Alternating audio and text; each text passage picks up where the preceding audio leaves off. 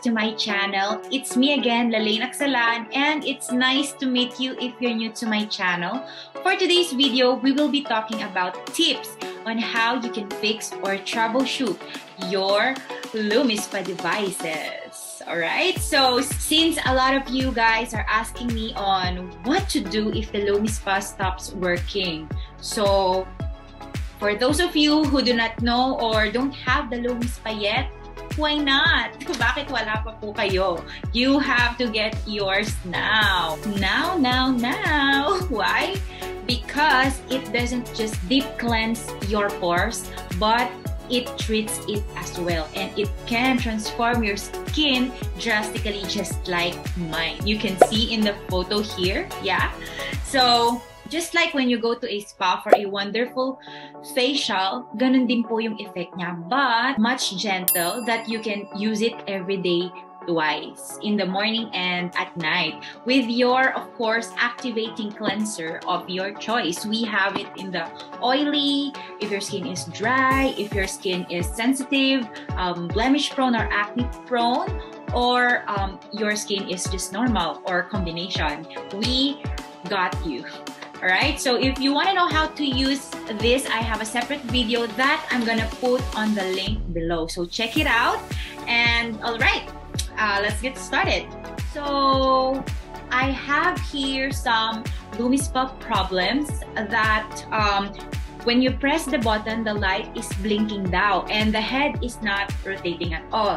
No? And then one of the clients also told me that no matter how she pressed the button, it doesn't work or start down. And then, meron pang isa that the Lumispa head keeps on falling off. It's not attaching properly or it's not staying here. It keeps on falling, no? So, the other problem also you can encounter in your Lumispa is it's stopping when you're using it on your face. So let me tell you first why these problems arise in the long run of using this device. Your Lumispa is a smart gadget. Yes, if you put it on your face and use it and you press too hard on your skin, it will definitely buzz or pause. Now why? Because you are moving too fast as well, and at the same time you're pressing it so much because it has this program to stop before it can even harm your skin. Nice, di ba? Kahit na hindi ka marunong gumamit nito, because it's a smart gadget, it will actually stop before it can even hurt you. So, di ba? So, this is really very good and very smart, no? So, you have to use it gently without harassing your skin, and you have to let it do its job, no? Another problem is that your charging base is soaked in the water accidentally, or probably na-sprinklean lang siya while you are washing your hands, no? Because it's sitting there in your faucet, no? Hindi natin yan maiiwasan. Yes, the Lumispa po is waterproof, no? Just like we're claiming, no? It's actually waterproof. You can use it in the shower or you can wash the whole thing. But the charging base is not. So, if nabasa siya accidentally, you have to shake it out. Make sure to shake all of the water out of it and let it dry for 24 hours. Do not ever place the Lumispa there without wiping it dry. Another cause of these problems is that you don't replace the heads every 3 to 6 months. Yes, most people want to save money. I got you, no? Ganun din po ako nung una. And I want to use the head for a year or so, no? And I know a lot of you guys are like that, no? Nagtitipid. Makikita nyo na naglulusen na yung head. No, hindi na siya ganun kakapit. Hindi na siya katulad nung binili nyo siya. And it will not be as efficient than nung una natin siyang binili. So, you have to really replace the head, no? So, how do we clean and care for our age-locked Lumispa? After every treatment, remove the treatment head from the device. Okay? Rinse it with running water, no, while rubbing it to remove residual treatment cleanser. And then, you have to dry it thoroughly. In my case, what I do is, like, when I clean the head, like that, I gently rub it like that, and then nilalagay ko siya sa sink with a tissue. So, I let it dry overnight, no? And then, I'm gonna rinse the device under running water as well. Kasi may mga naiiwan ditong mga soap, di ba? Or yung dirt, no? So you have to wash it, and then I wipe it with dry and clean cloth. So that's how I take care of my Lumispa. And then only reattach the treatment head to the device after both components are thoroughly dry. So if I wipe this and dried completely, I'm gonna put it in the stand or the charger, and then I'm gonna put this once it's totally dry. Okay? Para hindi siya masira. Okay? So, set the device in charging base when it is completely dry. Now naman, let me share you some tips kapag ayaw nang gumana ng device. Okay? So, tip number 1, to ensure optimal performance, replace your treatment head every 3 to 6 months. Alright?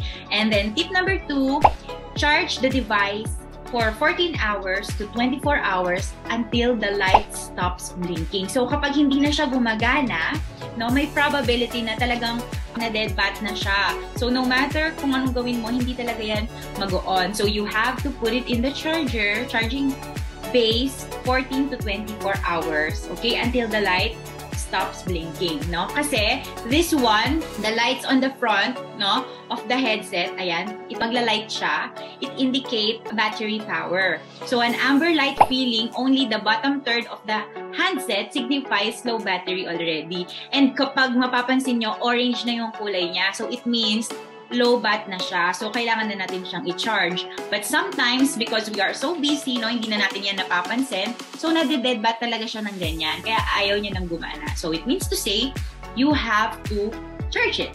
Okay? And then, tip number 3, kung ayaw pa din niyang gumana after you charge it for a long time, no, you have to long press the button. 5 to 10 seconds. Okay? 5, magbilang ka. 1 to 5, 1 to 10, and then release. And then, repeat it again. Like, when you repeat it for 2 to 3 times, ayaw pa rin. Then, we go to tip number 4. So, tip number 4, you have to twist the head back and forth. Ayan. Then, you will hear a click. No? Kapag narinig mo na yung click na yon, it means to say, i-press mo na ulit yung button, and then, tingnan mo kung gumagana na siya or not. If not, don't worry, may tip number 5 pa tayo. Okay? So, tip number 5, remove the head, and you can see the screw, mini screw here. Okay? Use a small screwdriver. Okay? But remember ha, you have to be very, very careful. Or you have to use something that will enable you to twist it back and forth like this. Like for me, I use this scissors. And then, yung tip niya, yung very tip niya, ayan, compatible siya doon. So, what you're gonna do is twist it back and forth. You will count 5. Okay? 1, 2, 3, and then 4 and 5. Ganun lang siya. But very, very careful lang ha, kasi it might worsen your Lumispa, no? So, you have to be very careful. And then, now you can turn on the button here. And then, most of the time, my clients' Lumispa are working after those 5 tips of troubleshooting. But, if ayaw pa rin, talagang ginawa mo na lahat ng tip from 1 to 5, wala pa ding nangyari. So, we'll go on tip number 6, which is you have to contact Nuskin's customer support already.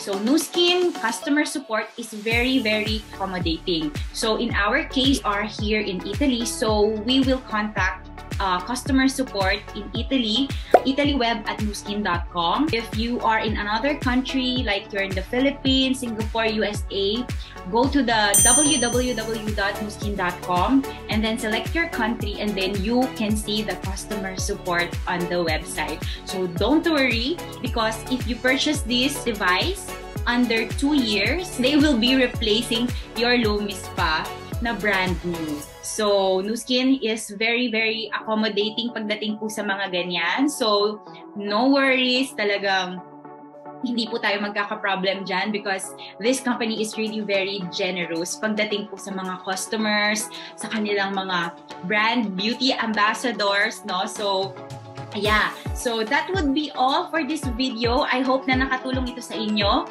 If it did, pakisulat nyo naman sa baba yung mga thoughts ninyo, and kung ano pa yung mga problems na na-encounter nyo sa Lumispa so that we can do another videos such as this one. So, again, thank you so much for watching. Congratulations sa mga meron ng Lumispa device out there. Kung wala pa kayo, you can get yours at discounted price.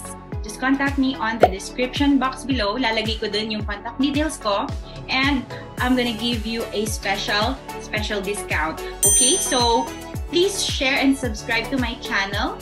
Again, this is Lalaine Aksalan, and do not forget that life is beautiful, so you have to seize it and live it at its best. God bless everybody. Bye! Mwah.